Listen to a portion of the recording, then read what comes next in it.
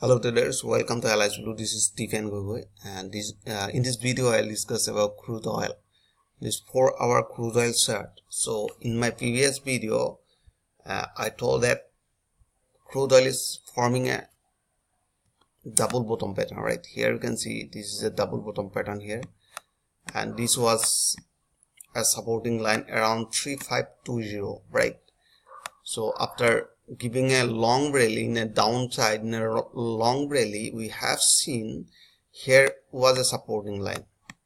So after that, price was just came near previous higher point, and here we can see they form a W pattern. So most of the people are telling like that this is a W pattern, right? So here was a neckline around 3787. So I told that if the price break this level, so our next target will be around 4,000, right?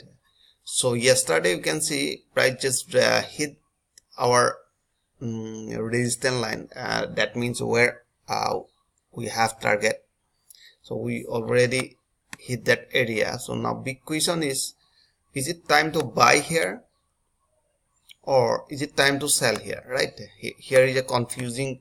So most of the people are like confused, either they are going for buy right now or sell, right? Because now you can see here we have seen the price is near resistance level. So I always telling you that if price below this resistance line, don't enter for the buy, right? So have you seen this is a resistance line around 4,000?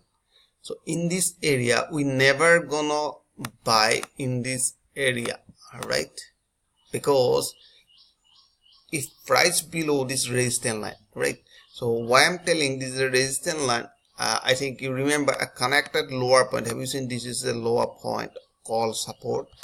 Price just push up and again pull down, right? Here become a support. So again market gone up and break this level, right? And similarly here was a support, right? Now you can see 200 forming a resistance. So right, so previous you can see this was support, now become a resistance. So now 200 moving average also forming a resistance right now. So below this resistance we never gonna take buy, right? Remember. So that is why what we'll do, so if you wanna buy, so you just start buying above this resistance level, right? Or right now we are looking for sell, right? So if in case if we are getting any sell signal here, we will start selling, right? So that is why we have to wait and watch what market behave here, right? Now let's see here, if price break this level, suppose if price break this level, where our target, right? So that is why let me draw some line here. So I want to connect this higher point and this is lower high. Have you seen? I just connected here previous higher point and the lower high, right? So we draw here, we already drawn here a diagonal line, right? Now I'll draw horizontal line by connecting lower point and higher point. Have you seen this in lower point called support? This is a resistance and the resistance. So I will draw a line in between this area. So let me draw here. So this is the lower point, I just connect. So now you can see here I try to connect more touches area, right? Let me show you why I drawn here. So I drawn here this line because I want to connect more touches area. So have you seen touch area, but here a little more up, and this is the touch here, also touch here, right? So we have seen similarly they're connecting this diagonal line and parallel line. That means in that area it's forming a strong resistance.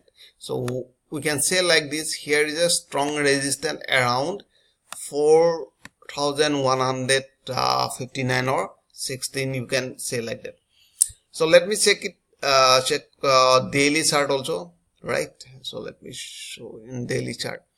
So right now you can have you seen this is a daily chart. In this daily chart we have seen here 200 moving averages, right? Have you seen this is the 200 moving averages?